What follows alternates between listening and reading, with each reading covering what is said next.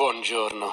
I am Alessandro from Italy, and I am a member of the Tussock Jumper family.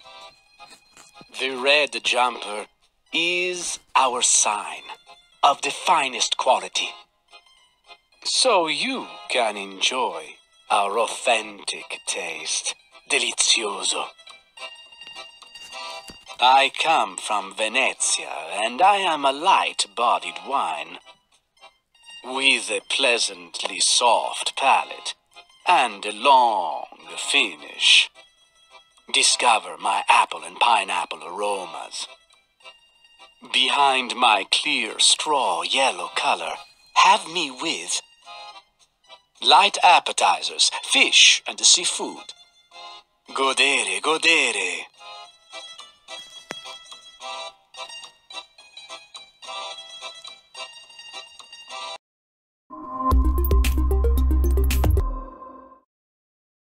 Hey everybody, as you saw from the intro, today I'm reviewing another wine from Tussock Jumper. This is their no vintage Pinot Grigio. It's from Venezia, Italy. It is an IGT, believe it or not. It is 12% alcohol by volume, and as I said, if I'm getting these, they're probably not sold in the US yet. However, Tussock Jumper sells in 66 countries, so it doesn't hurt to go by their website and or check your favorite wine store to see if they're available if you're interested to know what the price is.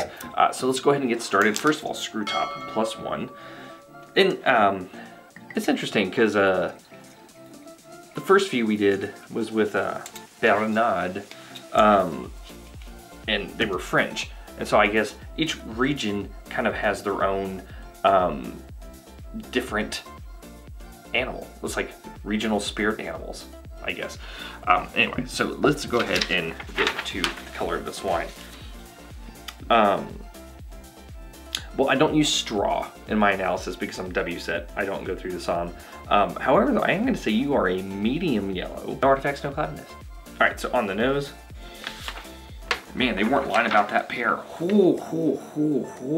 Interesting. I'm getting like a little bit of like a little bit of an apricot, but the other thing I'm getting on it too is I'm getting petroleum. It's like almost has like a slight Rieslingy, if that's actually a word, note. Yeah, it's, if you could put this in front of my face, I might not have told you I thought it was a Pinot Grigio. I would have kind of leaned more towards some sort of Riesling blend. I wouldn't have said it was a single varietal. Yeah, it's interesting. And on top of that, I am getting a reasonable amount of the alcohol in the nose, even though it's 12% ABV. So I'm not sure what that says, but you know what? Let's get to the taste and see how it presents. So, medium plus acid actually has about a medium body. It's a little bit heavier than the average Pinot Grigio that I tend to buy and review on my own. Yeah, medium plus acid, medium body, medium alcohol. It is off dry. It is not a bone dry Pinot Grigio. There's definitely some residual sugar there, which probably is one of the reasons why it has that medium body. If it was lower in the sugar, maybe it was picked a little bit fresher, so the acid was a little bit higher. There's a little less sugar in the grapes, then it probably would have ended up with a medium minus, or maybe even a light body. But this does have a little bit more weight to it than your typical Pinot Grigio. In terms of intensity, it is about on par where it needs to be. The nose intensity is about medium to medium minus. The palate intensity, solidly at a medium. And the finish is a medium minus finish. It almost is a clean finish, except for that pear and that lemon. Those hang on and going into the mid palate, and the lemon actually persists into the finish a little bit. But it's actually not a bad sort of lemon finish. A lot of lemon finishes that I have had in the past, they can kind of get astringent or get a little oily. In this case, this one is actually just kind of a lemon juice finish. It goes all the way into the end. So that is quite nice. The apricot though hits you on the approach and goes away almost instantly. Yeah, as it's transitioning into the mid palate, it just says goodbye or ciao. So anyway, let's go ahead and get to the blick. In terms of balance, I'm gonna give you half a point. I need more acid. I need more acid on this wine with that type of residual sugar and body.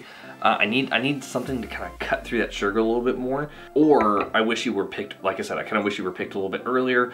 Let those grapes have a little bit more naturally high acid, a little less sugar, a little bit of more of a lighter bodied wine. When I think of Pinot Grigio, I kind of think of like, I'm drinking it by a pool, or like have some light snacks, or I'm tossing it with some like hors d'oeuvres and stuff like that. I'm not necessarily like thinking of this as like, I'm gonna sit down and have this with a reasonably hearty meal, which this could probably support. So if you're in a really heavy Pinot Grigio, I got that for you. For me, it's not my cup of tea in terms of that type of body, so half a point. That's a really long way of getting the balance. Length, I'm gonna give you no points. Medium minus finish. Intensity, medium and medium, I'm gonna give you a half a point. In terms of complexity, normally I'm looking at primary, secondary, winemaking and stuff like that. In this case, I have to kind of take the varietal and the way that it's made in an area into account. And so what I'm gonna basically say is I'm gonna give you half a point because I am getting some red fruit, I'm getting a little bit of citrus, I am getting that apricot. So I am gonna go ahead and say you do have some depth in terms of what I'm expecting out of you, but it's not like I'm getting a ton of notes beyond those. So I'm gonna go ahead and give you half a point. So in the end, you have 1.5 points. I'm gonna go ahead and give you okay. The thing with this is if it had more acidity, then so that way it kind of helps support that residual sugar and that heft of the body a little bit more, then I think this wine would have really fallen into a good category. I just feel like that acid was lacking, and that was the thing that held this back. But it's not something that you'd pour down the drain. It's borderline, depending on how you like your Pinot Grigios. Anyway, this has been Stuart with Wine on the Dime. If you liked today's video, please like, subscribe, and comment. Have you had the Tussock Jumper Pinot Grigio? I'd be interested to know if you have. Leave a comment below, and I'll see you all again soon with another episode from Wine on the Dime.